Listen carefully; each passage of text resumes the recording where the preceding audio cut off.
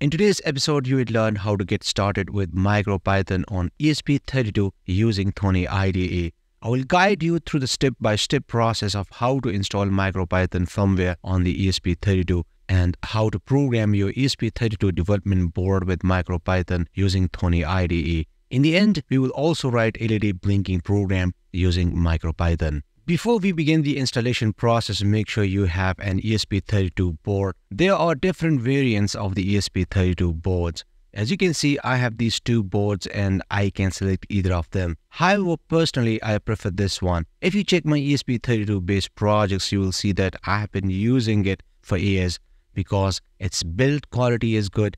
It is also durable and you can connect a LiPo battery with it, and it has more GPIO pins. So I highly recommend getting yourself a pair of these ESP32 boards. I have added the Amazon link to the same exact ESP32 board in the description.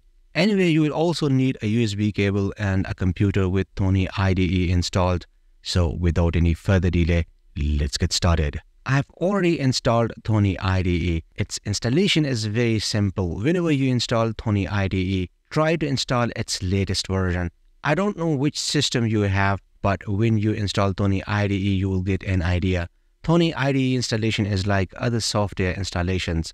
Anyways, after installing Thonny IDE on your laptop, next step is to download the MicroPython firmware. For this, visit the MicroPython download page and download the latest MicroPython firmware for your ESP32 board.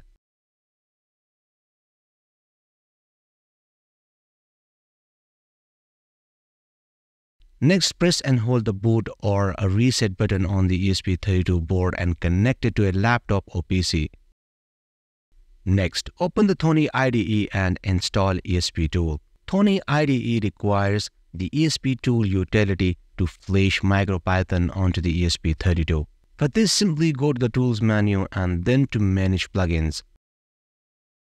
Search for the ESPTool. From the search results, click on the ESPTool. You can see ESPTool is successfully installed. Now we can install MicroPython firmware on ESP32. For this, go to the Run menu and click on Configure Interpreter. On the Thonny options, and while the interpreter is selected, you can see it's asking about which kind of interpreter should Thonny use for running your code. Since we are doing it for the ESP32, so we are going to select MicroPython ESP32. Next, select the port your ESP32 board is connected to. Next, click on Install or Update MicroPython ESPTool. Fill in all the fields.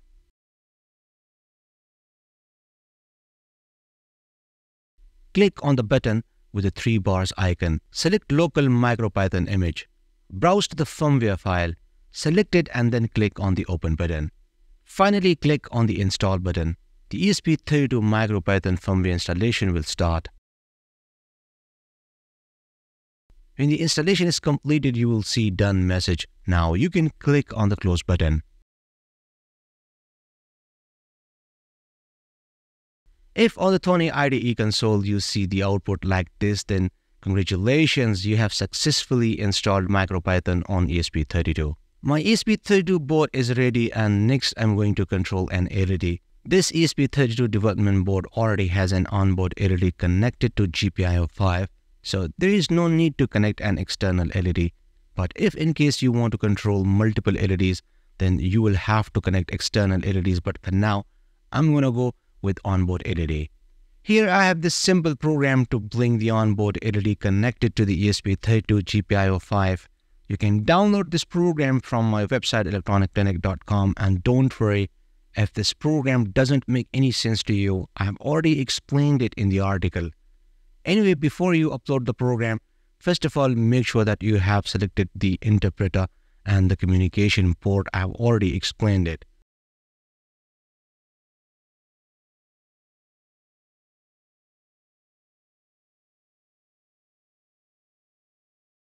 Anyway, when your program is ready, click on the Save button. You will be asked where to save to. This computer or MicroPython device. Make sure you click on MicroPython device. Name your file and save it with .py extension.